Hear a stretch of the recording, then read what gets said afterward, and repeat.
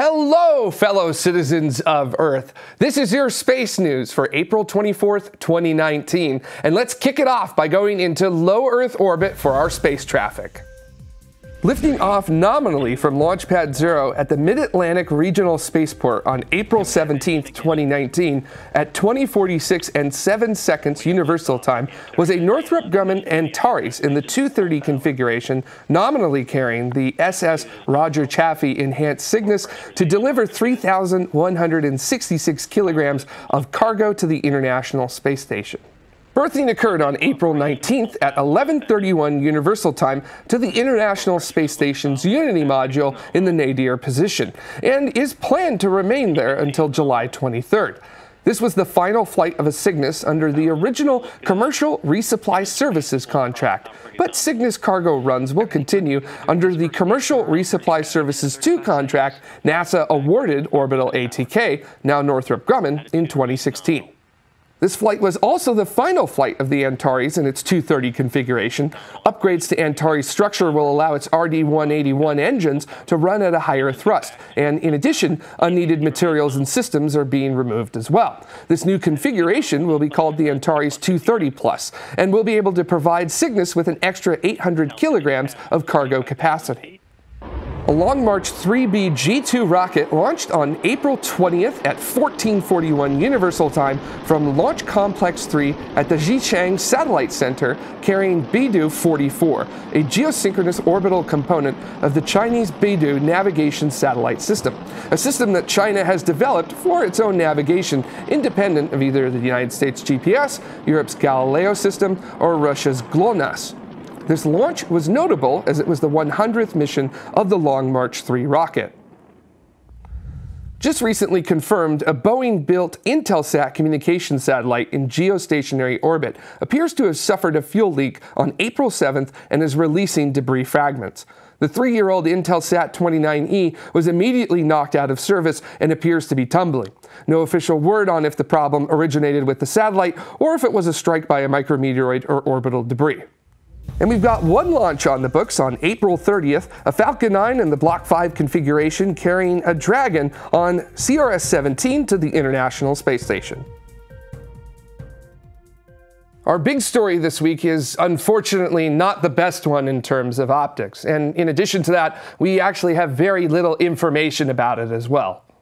During a test of the Super Draco thrusters on the Crew Dragon vehicle on April 20th at Landing Zone 1 in Cape Canaveral Air Force Station, an anomaly occurred that destroyed the capsule. A plume of orange smoke consistent with the type of fuel the hypergolic Super Dracos use, dinitrogen tetroxide and monomethylhydrazine.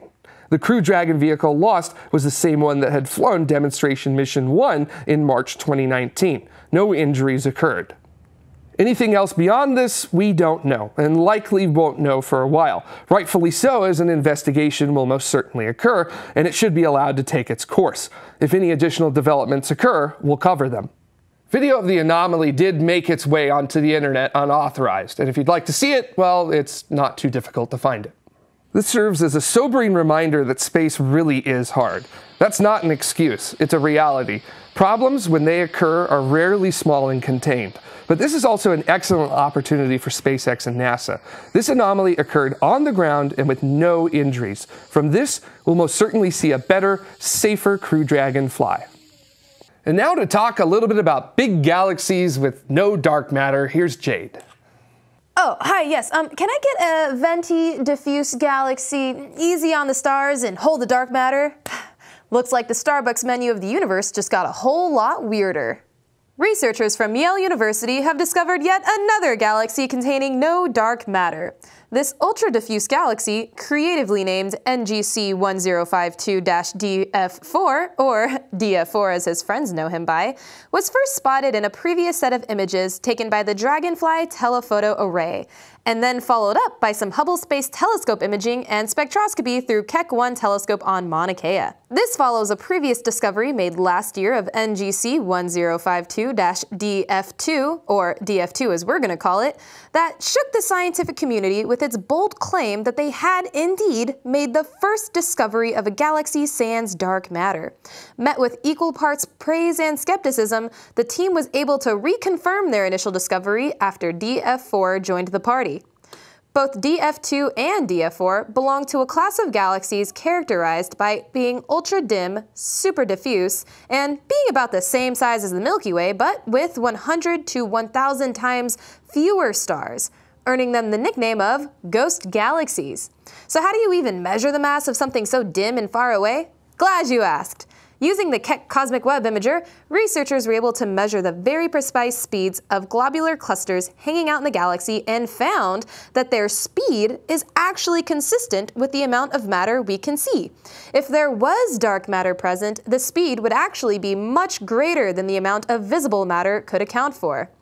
So what is dark matter? No idea, but it is a substance that basically dominates the universe and is essentially why galaxies don't spin themselves to death. It accounts for 85% of the total matter in the universe, and we call it dark because, well, it just doesn't seem to interact with visible light or any wavelength of the electromagnetic spectrum at all. These recent discoveries actually reinforce the case for dark matter's existence, as it shows that it can be a substance entirely separate from the quote-unquote normal matter and doesn't need to be coupled with its luminous counterpart. Because dark matter is a strong, independent substance that don't need no normal matter to exist. Furthermore, theories challenging the existence of dark matter will find it immensely difficult to account for these dark matterless galaxies. So why don't these galaxies contain dark matter? Again, I don't know. Could it be they had it and then they lost it? Did they just form without it in the first place? Stay tuned to find out. As the team continues their hunt for these anomalies, they are hopeful that there are more out there just like it. Either way, this is a huge step in understanding the mysterious substance that's captured the hearts and imaginations of scientists and sci-fi fans everywhere. Plus, who doesn't love a good old fundamental shift in cosmological paradigm? And now for an update on the weather in our local interplanetary area, we throw it over to Dr. Tamitha Skov. Space weather this week is definitely picking up compared to last week. As we switch to our front side sun, you can see there's a corona hole that's rotating into the Earth's strike zone, and we're already beginning to feel its effects a little bit from the fast wind that is hitting Earth. And over the next couple days, we definitely could see some aurora, which is great timing for the Lyrids. It could make for some beautiful pictures. Now, as we switch to our backside sun, well, the picture isn't quite as rosy. We do have a corona hole that'll be rotating into Earth view here in the next maybe week or so, but there's not much in the way of bright regions. So amateur radio operators, shortwave radio operators, and emergency responders, well, the radio propagation is kind of low right now, and you're probably going to have to deal with these conditions for the next week or even more. Switching to our moon, we are now moving through the third quarter moon phase, and by the 28th, the moon will still be about 40% illuminated. So you night sky watchers, if you want to catch those dim objects in the sky, you need to check your local rise and set times. And now for your Martian Minute. It's Sol 143 on the red planet, and today the high is a -4 degrees Fahrenheit, which is a little bit cooler than normal for this time of year. Now the low is a -144 degrees Fahrenheit, which is about average for this time of year, and the winds are out of the southwest at about 10 miles an hour. But that's not the big story. The big story is that JPL confirmed just today that the InSight lander did indeed record a Martian quake on April 6th using the very broadband sensors on the SEIS instrument. This is the Seismic Experiment for Internal Structure. Now here is the actual quake pitched up about 60 times so that it goes into the audible range. Listen.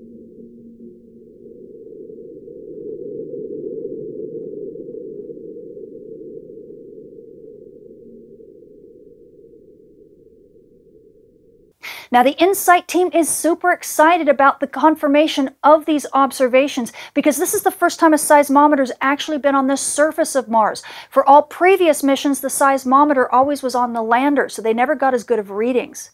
And what this information can bring us is not only insight into the core of Mars, but it also will give us insight into the core of Earth in the not too distant future. That's one small step for Mars and one giant leap for Martian seismology. For more details on this week's space weather, including when and where to see aurora, how amateur radio, shortwave radio, and emergency communications will fare, as well as what your GPS reception will look like, come check out my channel or visit me at spaceweatherwoman.com. And that wraps it up for us. Thank you so much for watching the Space News, and the excitement continues this Saturday at 1800 Universal Time. And this week we have Dr. Jared Espley, the magnetometer instrument lead on the Mars orbiter MAVEN out of NASA's Goddard Space Flight Center. And if you can't watch the show live, feel free to leave your questions for Dr. Espley below in the comments, and we'll pull the great ones and put them into the live show. And of course, we'd like to thank all of our patrons of tomorrow. We are a crowd-funded show, and we're not able to do this without your support. If you got something of value out of the show and you'd like to give back, you can head on over to patreon.com/TMRO or subscribestar.com/TMRO. Thank you so much for watching this week's Space News, and don't forget to keep exploring.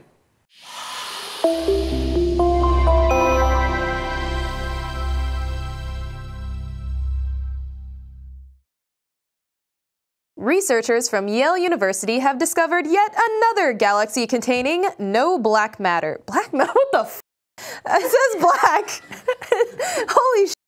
Oh my god, it says black. Oh man, okay. Dark. Alright. Oh man. Alright. Who doesn't love a good old fundamental shift in cosmological paradigm?